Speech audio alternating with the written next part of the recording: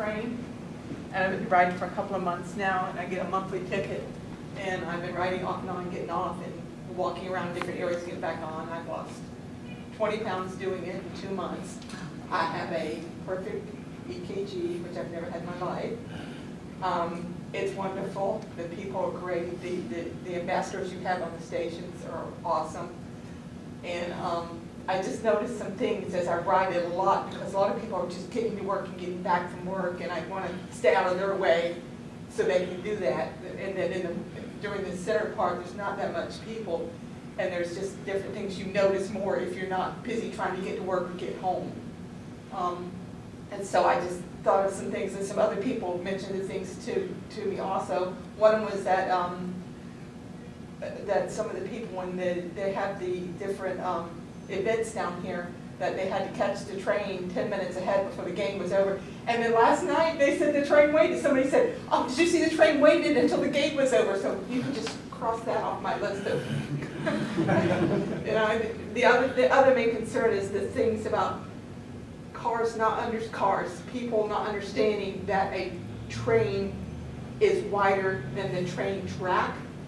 And it's somewhere in the back of my mind, years and years ago, they used to have big X's, white and black X's, that a young lady, about 14 years old, designed that had the whole space that the train is, plus a little, like a footer on each side, so that it was reflective, so that people would know you can't put your car front or back in this area, or you're going to have some serious problems.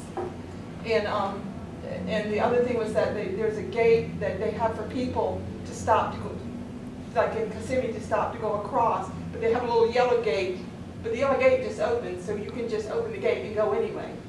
And I just wonder if it could be locked, and I signed up that only the train, I'm a conductor, but I'm learning, it's the engineer, that only the train engineer can tell you could open the gate and go forward, because they were concerned that another train might be coming the other way, and you couldn't see it. But it's been wonderful. There's great people there. I've been going on and off at all the different places. And the other thing was that the Lake Mary ambassador, some people can't ride the train because they work locally. But what they can do after work, when they're done at 5 o'clock, get home at 5:30, change their clothes, they would love to be able to have like a 6:13 train to get to Winter Park, Orlando, eat dinner, maybe look around a bit and come back home. And one of the other things was that, like, we went to New York 40 years ago, and they had an 11:30 to 2 special rate, that if you rode the train then you got a cheaper rate.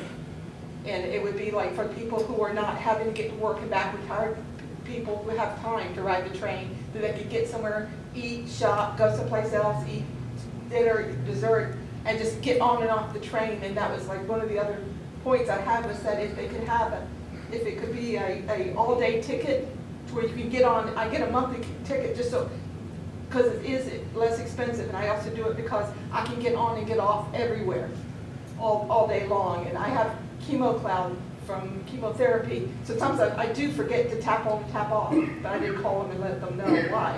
I'm not doing it on purpose.